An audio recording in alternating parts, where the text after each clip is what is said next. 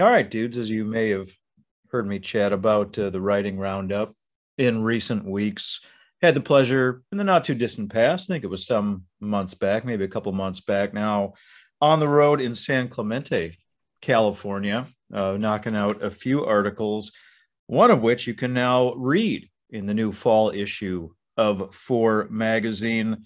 It's on Nation Golf. Again, if you haven't seen the article yet, the fall issue of the SCGA's Four magazine. Here to chat a little bit further about the article and some things that didn't find their way into the article. The brain trust behind San Clemente-based Nation Golf.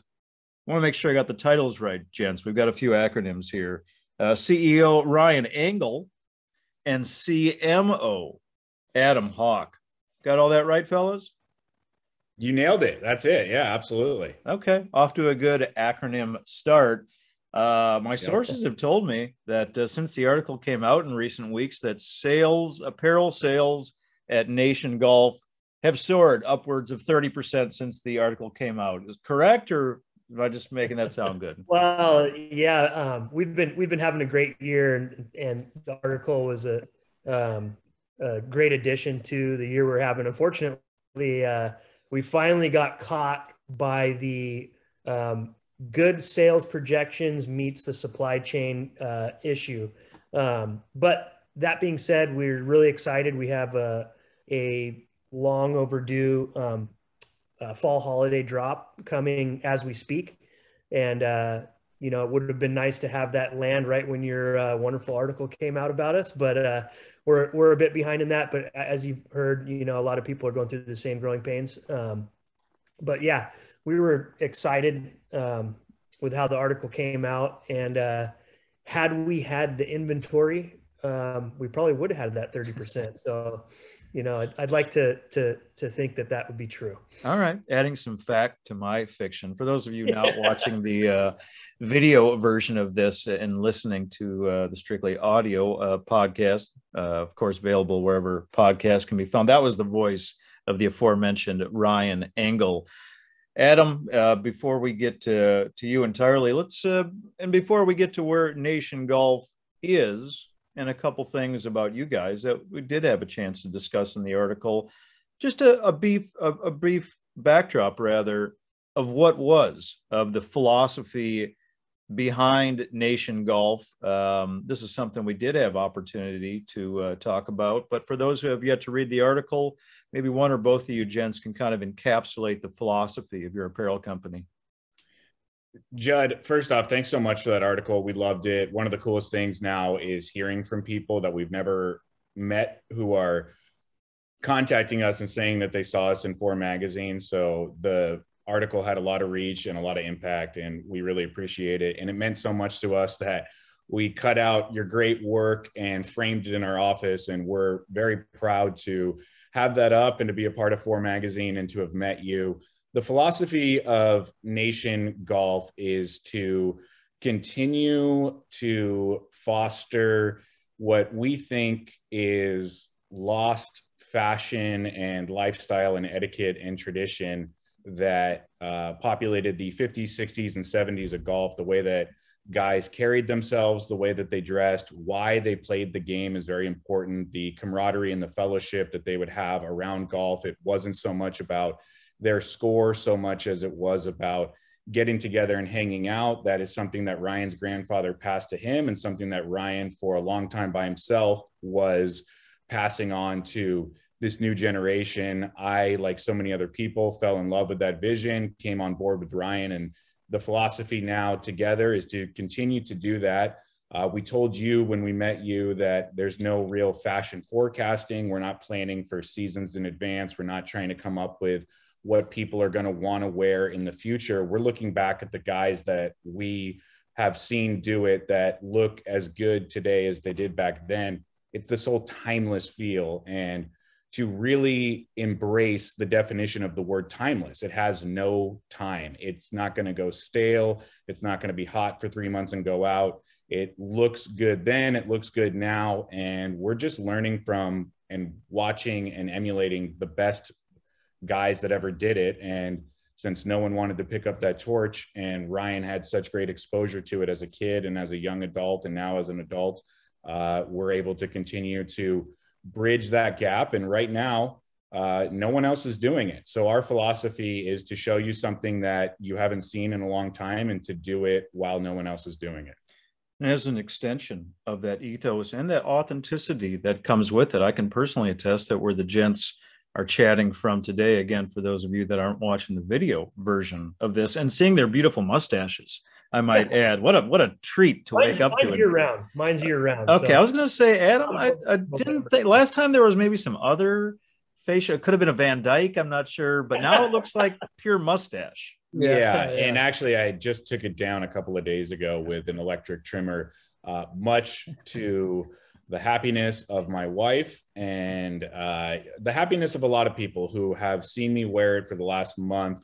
I was bringing something back that I had for a couple of years during my Jim Rome show days. People didn't like it then. They didn't like it just now. So I've gotten rid of it because we've got holiday pictures coming up and I don't want to ruin those for my family. Yeah. All right. Well, where these mustaches is located is the exact locale, almost to a T even, I think, where you're situated at your home office in San Clemente. I believe you call it the boardroom. What I can see are some of the relics of time and tournaments past. I love how you guys have it dressed up. You've got the faux wood paneling, speaking to the era. You also have a lovely bar for which you offered me a nice cocktail, had a cig. That's how we did our interview. I wish almost all of my interviews could be in that kind of setting, but to me, it spoke to the philosophy, the ethos, and you don't just welcome in intrepid writers. You also welcome in folks that want to come and pick up their apparel order, correct? Yeah, we offer local pickup. A lot of our customers take us up on that. And we just try to, extend our company motto and mission to meet and enjoy the fellowship. And like you were just describing, our little boardroom in our warehouse is set up so that, we can have a customer come pick up his order, teach them about the history of my grandfather and the tournaments and the influence of the brand, and, just kind of break bread, so to speak, more like break scotch, but, offer them a complimentary cigar and a cocktail, and just, get back to that kind of old world way of thinking where, even though it could be uncomfortable to tuck your shirt in and sit down and cross your legs, it's kind of like a nice show of respect. So to sit down and really let go of all of your bullshit that you're holding on for the day and cut loose and get to know someone and share a moment with them, and in this wild world we live in now where everything's just so fast paced and high tech. And it's like, there's something about the crack and sound of an old record, and I think slowing things down and bringing our customers and our fans and our people back to those analog feels is really what keeps us going and inspires us. And you can just see it. Our customers love that. And, like you were saying so well, just ahead of this, Judd, is you can't really do something like this without being authentic, and it's not like we wake up every morning thinking about how to be more authentic. We truly are passionate about everything we eat, breathe, and sleep at Nation Golf. And we're just fortunate that we're able to look to the blueprint of the greats ahead of us that drive us in the direction we go today. So we love it. And we hope that the people that get a taste of it love it too. Yeah. And Judd, we would be hypocrites if we invited people to come down and pick up their order and we didn't also invite them to sit down and have a drink and have a cigar. We want them to have an experience when they come here, because like I told you, when we did the magazine interview, it's less of selling shirts and more of just kind of building out this lifestyle. And part of the lifestyle, like Ryan mentioned, is to sit down, enjoy the fellowship, get to know each other. Even if, more often than not, we don't know the person coming in. And so the first thing we ask them is, what do you want to drink? Where do you play golf? Where are you from? Who got you into it? And then just those few simple questions spark usually a 20 to 30 minute conversation, and they leave having a really good time and a good experience. and none of it feels like work to us. It just feels like hanging out with a new friend. And, you know, if they're going to spend their money on us and they're going to take the trip down here, we want to make it memorable for them. And as to my own interpersonal experience, and we do so much ordering, and I'd be a hypocrite to say I don't, online, and that's easy and that's convenient. And, you know, dudes, when I went to do my interview, with you in person, as you might remember, I was coming from a different assignment. It was kind of a rainy day in Southern California. Kind of tied one on a tiny bit the night before. And I just anticipated I was going to come in, we'd bang it out in like 15, 20 minutes. And then I was going to make my way back here to the Palm Springs desert. But once I sat down, you guys had the music going, made me feel nice and comfortable with the cocktail. And I stayed longer, pleasantly so, than I anticipated that I would. Is that an atypical experience from those that walk in your doors? Yeah, you know, it is. And probably to the detriment of our Wives. marriages. You know, we've really incorporated that in our beliefs here as a brand and a company and just day-to-day business. And, you know, I just relish in the fact that we're able to share those moments with everyone, friends, new friends, customers alike. And like I said before, it's just to have an opportunity to slow things down and really, you know, paint the picture of what we think is being kind of lost in society and being a man, quite frankly, you know, and celebrating each other and the camaraderie and the fellowship. And so, gosh, I don't even know. I think you stayed for a couple hours. I want to say, you know, it was well over an hour. Yeah, you know, and that is pretty typical. You know, it's something that we love. You know, like we're sitting in our office, no matter how busy we are, we can see the cars pull up and in our little showroom front, and you know, it's someone gets out and it's like we're just excited, like, oh, what's your name? Here's your order. Pleasure to meet you. And you know, because what's great about our brand is that it is pretty niche. It has like a story behind it. It has a specific vibe and kind of, you know, style to it.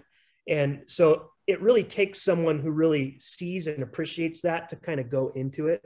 So what we get in return from people who come to us to pick up orders and whatnot is someone who's kind of excited already and into it. So it really, like, there's like this manifestation of what we're trying to do. And when we get to see it and feel it in real time, it's something really special.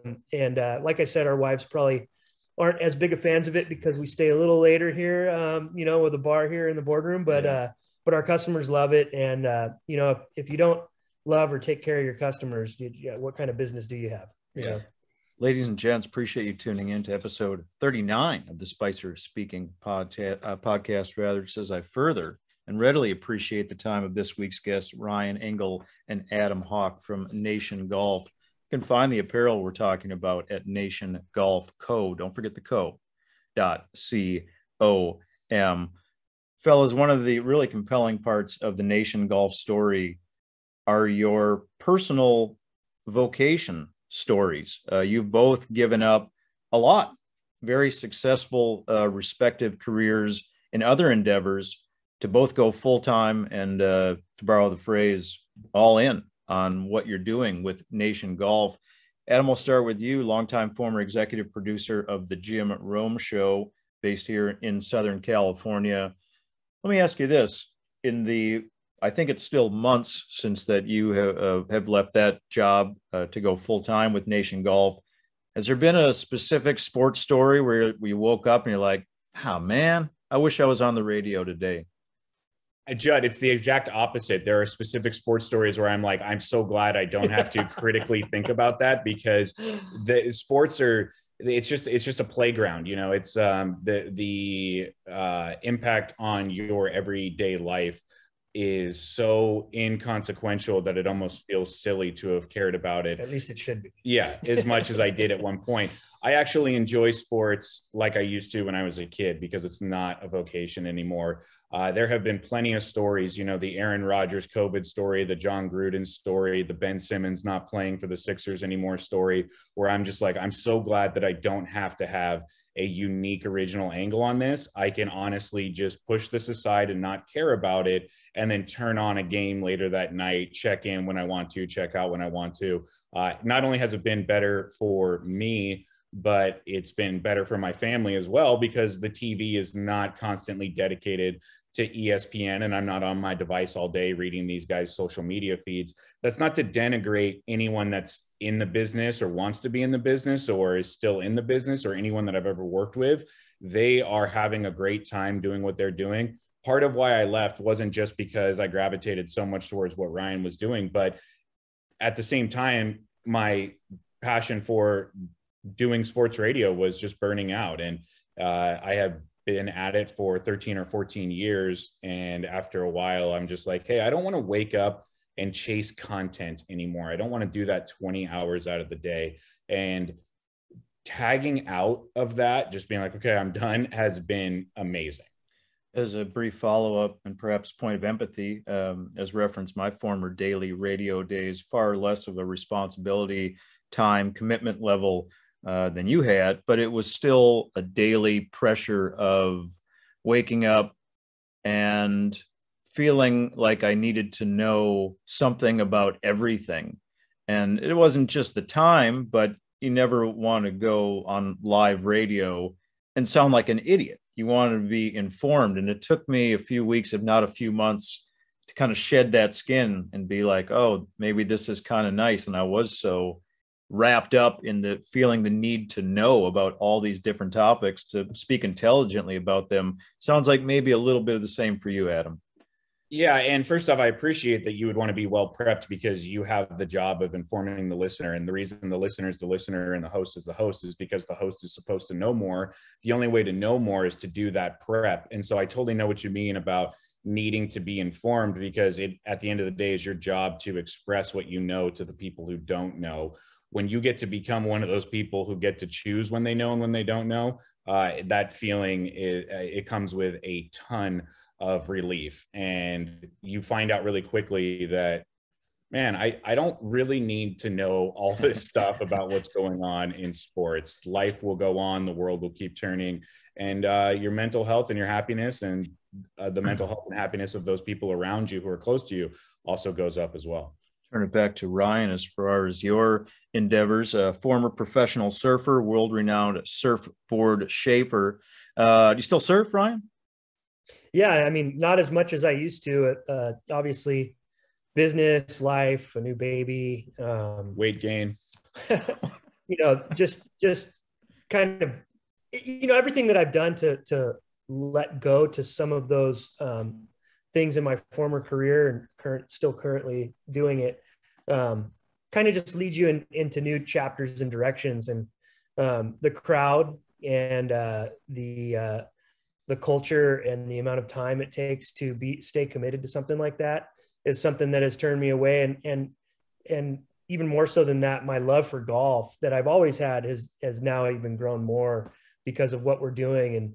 And just like we were speaking on the company's, motto and whatnot, that changed the way that I viewed the game as well over the years. And so it's like a new love affair that I do have with golf now that, there's been so much of the jockiness and selfishness of it that I've let go. And to go now that I view the game as something to go enjoy with my friends more, and the vibe in which we do it and the celebration and having a little loose, good, honest fun out there. Man, to surf is like somewhat of a gamble and sometimes it pays off, but to golf, it's like, we could be like, hey, Judd, next Wednesday, you want to meet it over there? I don't care, rain, wind, or shine. We're going to show up, and I know that I'm going to get a really good experience out of it. And there's something to be said about that in our busy lives as we, grow, both business and socially, that to have something on the books that you're going to get, something out of is a great bang for your buck. So I don't surf quite as much as I used to. When I do, I still enjoy it. because I kind of view it as the same. But, you know, fortunately, my surfboard shaping career led me to a place where I grew some relationships with some proprietary global distribution, and I work more with team prototyping and stuff, and the boards are distributed globally outside of it. So it's more of my design. So all the years of hard work from shaping has led to unique designs that are now sold around the world, which was just the perfect storm for, as this was building and our partnership grew, that it alleviated the need for me to be on that daily grind of, you know, building custom boards for customers anymore. And I thank all the customers over the years that supported me. But, you know, this has been an exciting chapter for me to not close the door. I'm still very invested in that business, but Right. the style in which I do that business day in and day out has given me a lot more time to focus on this. And so to be able to just work on two passions and put the allotted time that we need to put into this, while still being able to feed my daughter, you know, there's not a day that goes by that I don't feel blessed to walk in these doors and do what we're doing here. And it's just more ammo to let us to believe that we're doing the right thing. We're on the right path. Did you watch that show, that HBO show, Ryan, the 100-foot wave? No, I heard about it. Didn't watch that? All right. No. I just felt the need to ask somebody that knows about surfing. You probably want, you know, the next time we chat. Yeah. It seemed like it was totally insane to me. I just wanted to see if you shared that impression. I know where that place is. I haven't seen the actual thing, but there's been footage circulating of that particular wave for years, you know, and those guys are crazy. There's surfers and then there's big wave guys. It's like a whole different genre. That's what I walked away with. A couple more for you today with the Nation Golf gents. A few extensions of the brand, which I really respect what you guys are doing. You're not just putting shirts and hats out there. You've of course got the Fellowship, which is a video series that's kind of got a Playboy After Dark swank to it. I'm going to recommend that listeners or viewers, with no women, by the way, at least not that I've seen, just mustaches and dudes with long hair. I did catch that guy. That was pretty funny. We've got the beer, the Swing Lube. It's a Kolsch style beer brand that's made by LA-based Indie Brewing Company. You guys gave me a few of those. I took them with me appropriately out on the golf course shortly thereafter. Very tasty beer. Great. And then we've got the tournament, which was the impetus for this entire thing. Now, for the desert listeners, that takes place at historic Indian Wells Country Club, and it's coming back. May is not that far away. I kind of tried to plant my seed about maybe getting into this year. I'm not using this medium or this format to try to re-invite myself. But when you go to nationgolfco.com, you can see some videos of past iterations of the event. It looks like a great time. A lot of folks having fun. I think I had the word bacchanalia in the article. That was edited out. But it looks like a great party. I don't know where you're at for spots. I don't know how much you want listeners or viewers to know about this year's event coming back in May. But if you want to drum up more interest, this would be the opportunity. Yeah. Well, there's a heavy vetting process, you know, and so what's great about this year ahead of us for, you know, annual tournament is it just so happens to be landing on the 50th anniversary of my grandfather's first tournament. And so we're shuffling the deck, so to speak. Over the years, we've done, you know, everyone can choose their own foursomes and sign up as a group. And that's been wonderful. We've had great success, but it's created a demand and an accessibility to be able to join and be a part of our day. It's made it hard. And so what we're going to do this year is follow suit to how my grandpa ran his. And basically you'll be entering as a single, and there'll be a player draft based on your A, B, C, or D evaluation of your own game. And over the years, I watched that firsthand, how valuable that was. For me, I was able to play in the last 7 of my grandfather's tournaments. And each year playing with a different group of his friends, getting to know guys. And you talk about to meet and enjoy the fellowship and the camaraderie and all that stuff. That's basically the direction we want to go. And this year's going to be the first year that we go that direction. So what we're looking forward to is getting a lot more, people who have become fans, customers, colleagues of the brand, to get them out to experience that day and to kind of, for lack of a better term, trim the fat, so to speak. Because when you sell the foursomes, what you end up getting is there's a handful of groups out there who basically one guy is all in and really gets it, and he buys the foursome. And then he invites a couple buddies, whoever he can get to fill those spots. And so you got guys who are there who maybe enjoyed their time there, but they kind of got invited and it wasn't really their thing, right? Yeah. But going this other direction is going to be something that I know that in the future, as it, transpires, that it'll grow into a great experience for everyone. And everyone there will be all in and really want to be there. So to answer your question, that was the long version. The short version is, we'll send you an invite for sure. Absolutely. And Judd, if you've ever been to any kind of tournament, whether it's ours or the classic charity scrambles, when you show up with a foursome, you typically drive with them, you play with them, you hang out with them, you eat dinner with them. And by the time the event is all done, you realize that you spent time with the same three people that you showed up with. And there's not a lot of social mixing. And that really is what this brand is all about and what his grandfather was doing. So by making people maybe initially a little more uncomfortable because you're coming as a single and you're going to play with three people and you don't know who it's going to be, that initial discomfort is going to lead to 3 lifelong friendships over those 18 holes. And then those 3 people are introducing you to the people that they came with at the dinner. And now the whole thing is mixed. And it's like, I now met 100 people instead of just a few people and the guys I came with. Ultimately, you're going to get a better experience out of it and more friendships, and the group will feel closer together when you go out with some people that you don't know versus coming with people that you do know and just sticking with them throughout the entire time. Vision of a fun and inclusion wrapped in what sounds like an excellent golf round. Folks, I want you to check out the apparel at Nation Golf Co. at nationgolfco.com. Ryan Engle, Adam Hawk, appreciate your time. Glad you enjoyed how the article turned out. And thank you for joining the Spicer Speaking podcast. Let's be in touch, boys. Thank you very much. Thank you, Judd, for having us. It's been a pleasure to get to know you. Thank you for the article, and thanks for inviting us on your podcast. Thanks, boys. Cheers.